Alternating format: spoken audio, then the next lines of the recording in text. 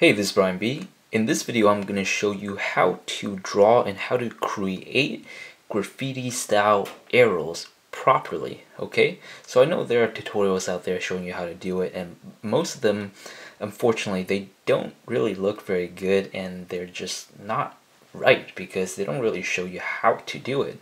Okay, so in this video, let me show you how. Okay, so let's go down here. You can see there a couple different styles here. This is kind of like the, just straightforward, the commercial styles, like boom, like that. This one, it's got a little bit more flow into it, okay? And then this one is a little bit more rigid, but you can tell it has that perspective going. All right, and this one, it's got that flow going. It's kind of like a hybrid, kind of like a combination. Okay, so let's try this one first. What basically, well, I don't really need to do this type of framing and planning beforehand because I've been doing it for so long. But what you can do in this case is you can start with a box, as you can see, just like that, and you want to give it a little bit of perspective, so it's not just like a box like that, but a little bit more perspective. So it's got its skews, it's going in like that, right?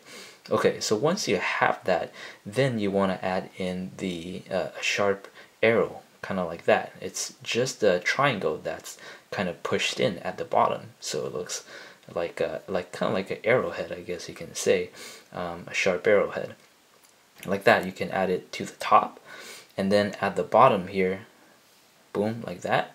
This part, you want to have it round up and have that part nice and smooth.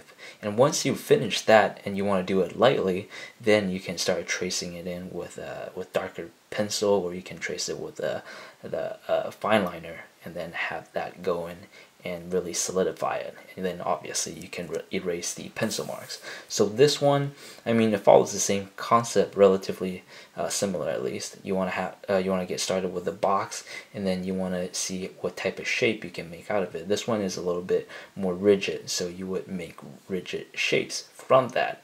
And then the arrow itself, instead of changing a triangle, it's just going to be kind of like two pieces of shark fins, not really fins, but shark flippers, I guess. I don't know what I just said, but anyway, you get the point. So you want to have them sticking out like that, and then once you are happy with it, then you would fill in.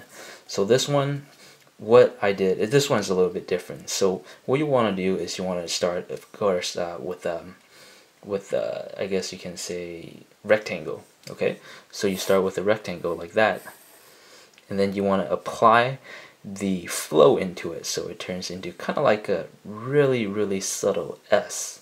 Okay, so think of an S, but you want to tweak the rectangle into an S, but you want to make it really subtle, so it turns into something like that.